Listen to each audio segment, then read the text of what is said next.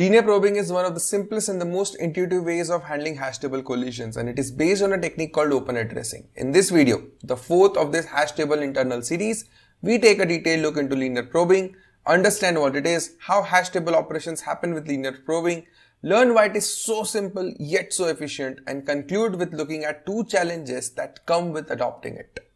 But before we move forward, I'd like to talk to you about a course on system design that I've been running for over a year now.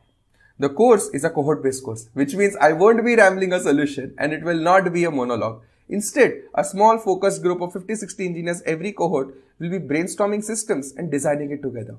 This way, we build a solid system and learn from each other's experiences. The course to date is enrolled by 600 plus engineers spanning 9 cohorts and 10 countries. Engineers from companies like Google, Microsoft, GitHub, Slack, Facebook, Tesla, Yelp, Flipkart, Dream11 and many more have taken this course and have some wonderful things to say. The coolest part about the course is the depth we go into and the breadth we cover. We cover topics ranging from real-time text communication for Slack to designing our own toy load balancer to ClickBuzz's live text commentary to doing impressions counting at scale for any advertisement business. In all, we would cover roughly 28 questions, and the detailed curriculum split week by week can be found on the course page, which is linked in the description down below. So if you're looking to learn system design from the first principles, you will love this course. I have two offerings for you. The first one is the live cohort based course, which you see on the left side, and the second one is the recorded course, which you can see on the right side. The live cohort based course happens every 2 months and it will go on for 8 weeks, while the recorded course contains the recordings from one of the past cohorts as is. If you are in a hurry and want to binge learn system design, I would highly recommend you going for the recorded one. Otherwise, the live cohort is where you can participate and discuss things live with me and the entire cohort and amplify your learnings. The decision is totally up to you. The course details, prerequisites, testimonials can be found on the course page arpitbhayani.me/masterclass, and I would highly recommend you to check that out. I put the link of the course in the description down below. So if you are interested to learn system design, go for it. Check out the link in the description down below, and I hope to see you in my next cohort. So conflicts are inevitable as we are trying to map a large range of application keys into a smaller hash table. In the previous video, we looked at what open addressing is and how it tries to resolve conflicts in hash table while accommodating all the keys that come in. There are multiple ways of implementing the probing function, and one of them is linear probing, which we will take a detailed look today. Right? So just to reiterate, what is a probing function? First of all, what is open addressing? Open addressing tries to solve this problem that whenever there is a collision in the hash table, it tries to find an available slot from the hash table itself. It does not use any auxiliary data structure like a linked list or a tree. It is trying to utilize the space of the hash table as much as it can, right? Without using an auxiliary data structure. Right? And probing function, it tries to place the key. It tries to basically find the next available slot. It basically, a good probing function generates a sequence of permutation of all the indexes of your hash table, and we try each one of them one by one, and then the first available slot we find, we try to place it. Right? So every single technique that falls under open addressing is just about defining this probing function. Right? Today, when we look at linear probing, we'll see what a probing function for linear probing exactly looks like. So, the idea of linear probing is extremely simple.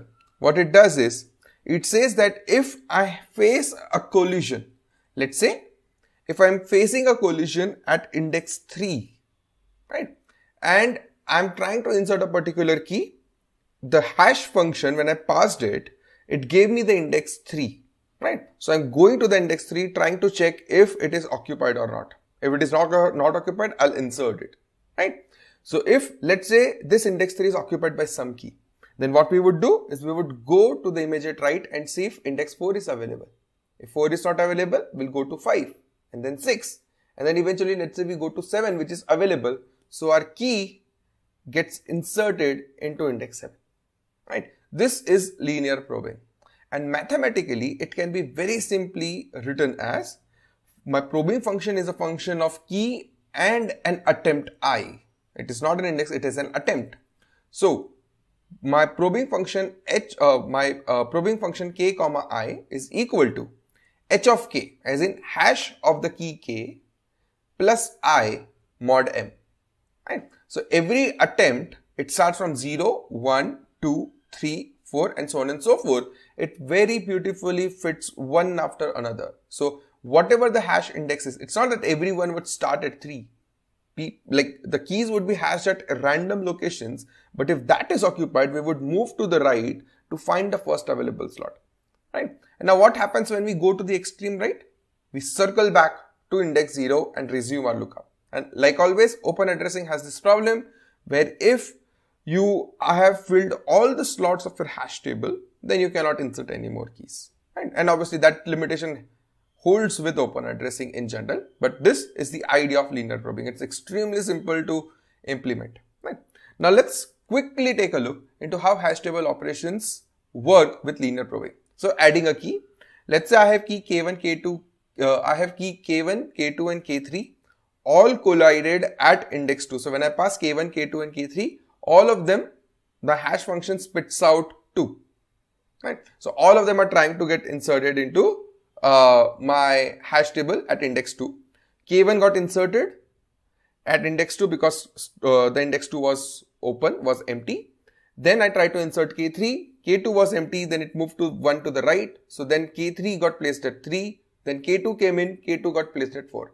Now when I'm trying to insert K4, it will get indexed to 2. 2 is filled, it will go to 3. 3 is filled, it will go to 4. 4 is filled, it will go to 5. 5 is empty, so K4 is slotted at 5. This is a linear lookup that you are making one after another to see the first available slot and put it there. Right? Now, let's take a look at another operation, key lookup. How does key lookup look like? So what we do is we invoke the probing function. We pass the key through the hash function, and when we pass the key through the hash function, we get a slot. Right? We get an index. We go to that index and check if the key is there. If the key is there, we return. If the key is not there, we start iterating from that one by one until we find the key. If we find the key, well and good, we return. Right? Let's say during the traversal, if we encounter an empty slot, if I encounter an empty slot, it means that there would not be any key that has collided on that address. Like the key that you are looking for has not collided on that, is not yet present in the hash table. Otherwise, there would not have been an empty slot. Right? So, if you discover or if you encounter an empty slot while traversing, you have to stop the iteration. Right? Otherwise, unless you find any key, you would continue iterating through the array to find the key of your interest, and eventually you will find it if it is there in the hash table. Right? This is how key lookups work. Right? And obviously, you would have foreseen it. The worst case of this is you are iterating the entire hash table, the entire big range of array. In case every single slot is filled, you will be iterating through the entire hash table to look up for a key. Right? And that is a problem. That is the worst case of this implementation. But in most cases, your hash table is large enough and you would have far empty slots in between, and that would, you not need to iterate the entire table whatsoever. You would encounter an empty slot much before you iterate the entire table. Right? But that is the worst case that you should be aware of. Right? Now, the final operation of our hash table, deleting a key. Deleting a key has to be a soft delete. Previous video we discussed why soft deletes are important for open addressing.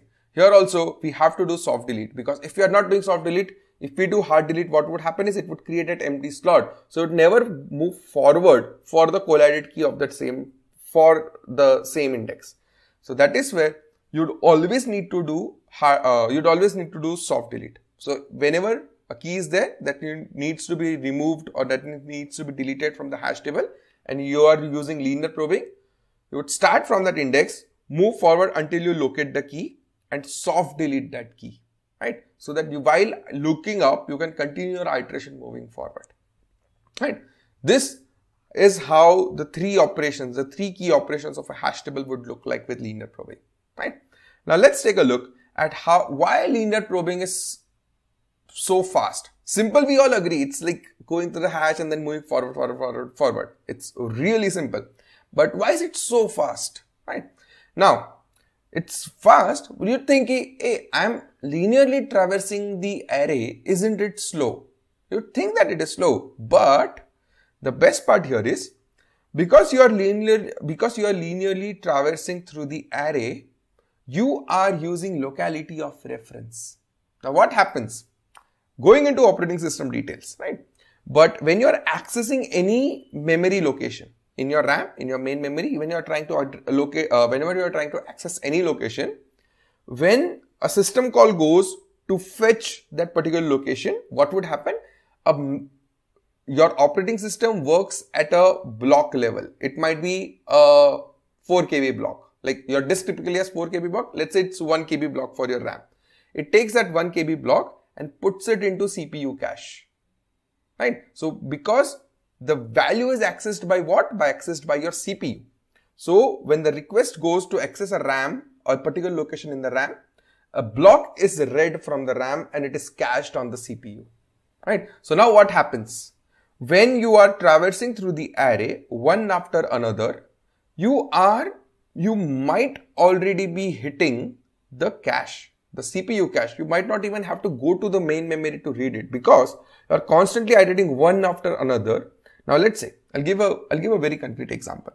Let's say you were iterating on the array A and your hash function spitted out 2 for a particular key. So when you accessed A of 2, right? A of 2, 3, 4 and 5, all 4 might be brought up in the CPU cache, right? Now let's say you saw collision at 2, you are moving to 3.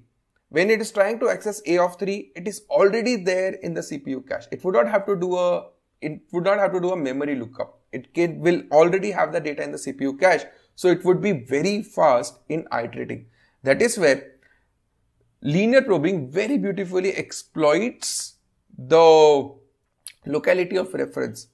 Your OS, your CPU, your hardware is anyway caching those things and it is very beautifully leveraging it, which is where linear probing gives a very solid performance when it comes to handling collision keys, right? And looking up them and deleting them. It's really fast, right?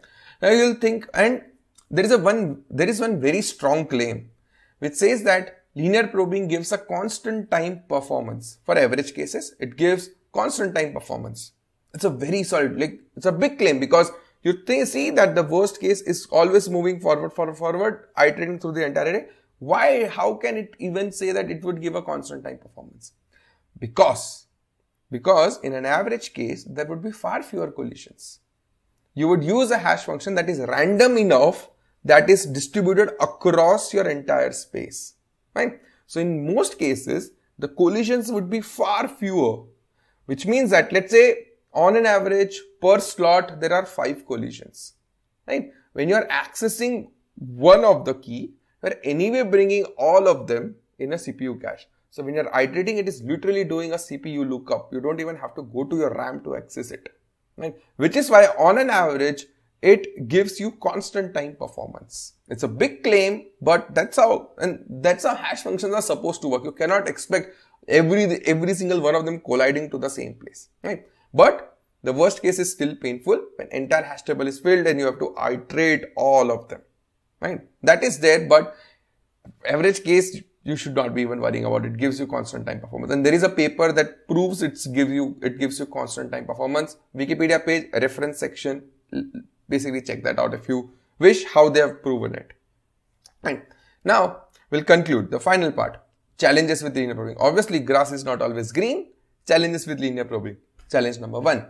A bad hash function would make linear probing very inefficient, right? Because it would have to do, let's say, assume that a bad hash function, for example, every single key is hashing onto this same value. So let's say if you have a hash table of size 8, every single one of them is hashing to the same location too. So then eventually your hash table will fill out.